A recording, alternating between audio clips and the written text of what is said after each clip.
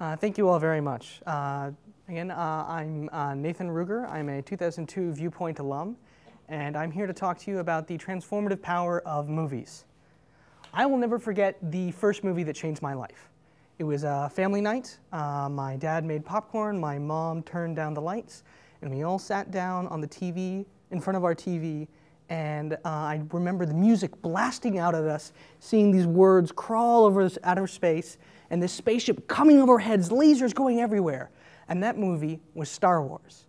And the reason that movie made such a big impact on me, other than the fact that Star Wars is clearly awesome, is that moment when I noticed our whole family sitting on the edge of our couch in the dark, leaning into this story shining on a screen.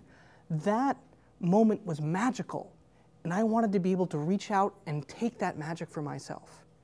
So I made it a habit to see as many movies as I possibly could, whether it was old or new or in English or a foreign film or color or black and white. So long as it was good, I was watching it. And as I started to see patterns in the really great movies, I was actually here at Viewpoint, 9th grade, in English, reading Joseph Campbell. And Joseph Campbell was an American professor and writer, and he wrote a book called The Hero with a Thousand Faces. In that book, he talked about the monomyth, which is this theory that every myth in the history of humankind has the same story, the same archetype, the same heroes and villains, and the same story structures. And the kicker, what really got me invested, was that George Lucas read Joseph Campbell, and he used this idea of the monomyth to write Star Wars. And at that point, when I found that movies and myths had the same DNA, I had no excuse, and I set out to make movies. And that passion for filmmaking took me to Dartmouth College, took me to USC Film School, and took me to film festivals across the country. But I didn't really get my hands on that magic until June 2011, which was the worst month of my life.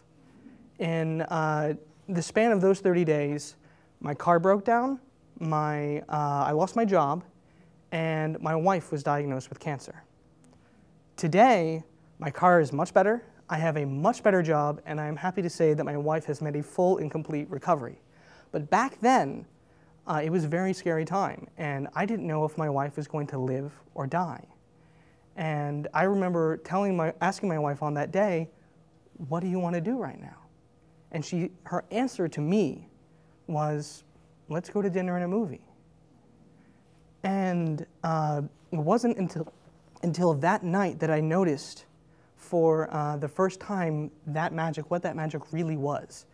And when we found our seats and the lights came down and the screen lit up, I noticed for the first time the entire audience opened up all of their wounds. When we go to the movies, we don't just go to see an entertaining show. We go to see our lives play out on the screen. All of our most secret fears and desires, all of our most intimate thoughts about love, family, life, death, our innermost emotional lives get sucked into the movie, whether we like it or not, and we can't help but laugh and cry with the characters on the screen as if it were happening to ourselves. The exact same way that the very first storytellers told myths to the very first men and women. And with that, I bring to you the very best part, that right now in the history of film is the very best time to make movies. When films were first made by Thomas Edison, the film camera at that time was this huge, unwieldy, unmovable camera that actually needed a special house to be able to soak up all the light from the sky to just shoot a few minutes of film without any sound.